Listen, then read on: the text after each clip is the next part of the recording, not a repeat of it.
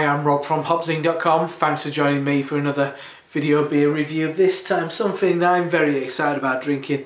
It is a bottle of the Struise Black Albert, and it says on there batch 0. I've got no idea what relevance that batch 0 is, but there's loads of little bits on this bottle that make me kind of quite jolly, I guess. Belgian Royal Stout, that's a whole new thing on me. It says all sorts on here. It says 1 out of a dozen ales that is as black as hell, filthy rich in the nose, and with massive spoiled tastes. And there's a little thing down here. It says very strong beer. It's 13% ABV, just one of those European stouts that everybody talks about, everybody really highly regards, and I guess it goes worldwide. It's one of those beers that is kind of held with very high acclaim. Never had it before, the straight version. I've had Black Mares and I've had the Coffee Club, a couple of the Black Damnations. That's the blend of this and Ellen Verdemans from Moen. Oh, big fizz on that. Oh, I thought it was going to be a bit livelier than it is, but it's behaving. Yeah, 13%, but it's a nice little bottle.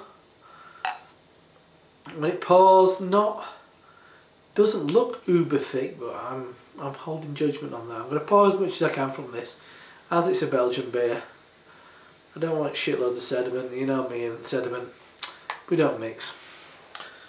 But yes, a nice kind of textured label to that as well. Just one of those kind of iconic European beers I've never had. Very excited to try. But as it said, it is absolutely black as night. I mean, there is no element of light getting through that, and a fizz of kind of quite dark brown, darker than it shows on the camera. Let's check out the aroma. Ooh.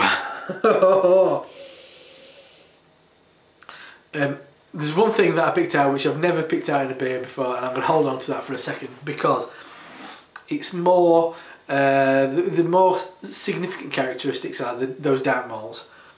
It's big on the chocolate, not much alcohol. Oh, it's like a really smooth milk chocolate and loads of coffee. Maybe a hint of kind of rum and licorice, but it's more on the chocolate, and I'm salivating. It's because it's more on the chocolate and coffee side, which is my preferred kind of aromas from it and characteristics of any Imperial Stout. But the one thing that keeps striking me, which is quite odd, is wax crayons. I mean, Crayola crayons. It really reminds me of that, and in particular the green and the blue ones. It smells wonderful. It smells absolutely amazing. Oh, maybe a bit of kind of like dry coconut. I'm gonna overdo it if I waffle anymore, but those two flavours, coffee and chocolate, bouncing out by the bucket load. Let's dive in. Cheers.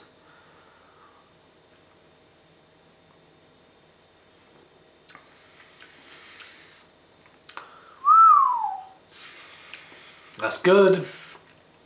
That first touch of mouthfeel reminded me of Evil Twins, Even More Jesus, which is one of the best Imperial Stouts I've ever had. It is full at the start, and then it drops off though. It doesn't hang around and become kind of cloying and sticky. So drinkable. For 13%, you'd never get it.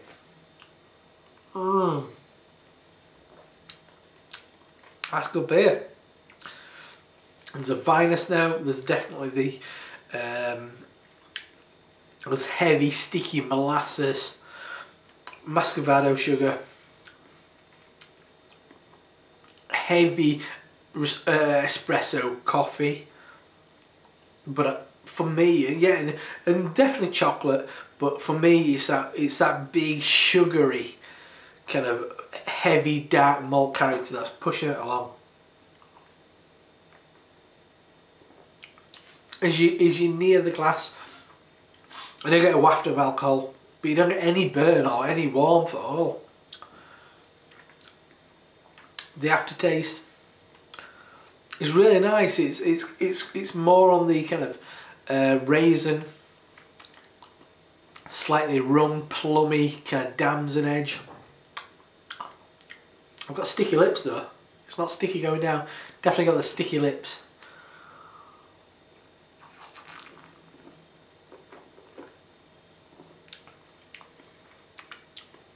Slightly beef granules. Yeah, actually I'm getting a bit more of that plummy note in there. That's a seriously good beer though. Wow. Wow. This is so fucking good.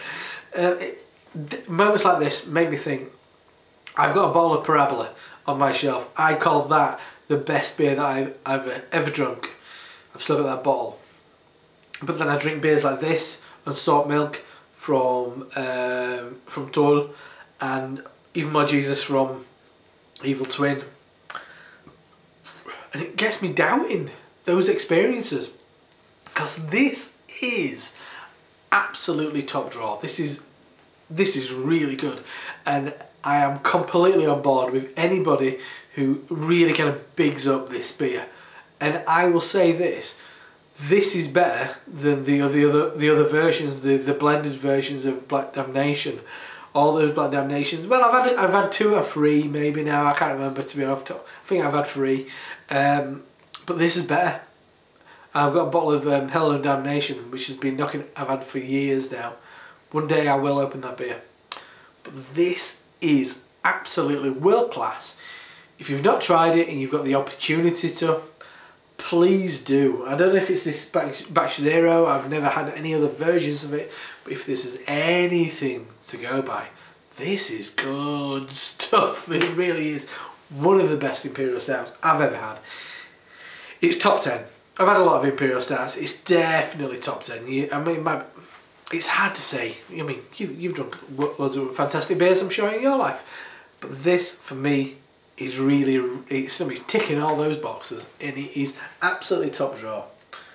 Less of the waffling, less of me saying how freaking amazing this beer is.